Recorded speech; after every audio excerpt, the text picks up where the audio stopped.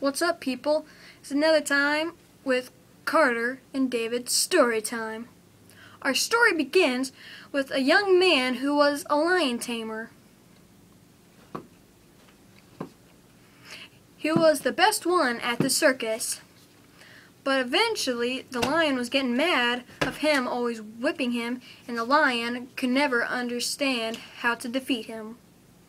So, the lion one day magically got bitten by a nuclear ant.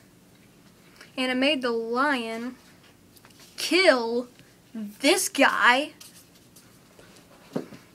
And then the lion started munching all over his body. And then he got turned into a lion! And then he starts eating people!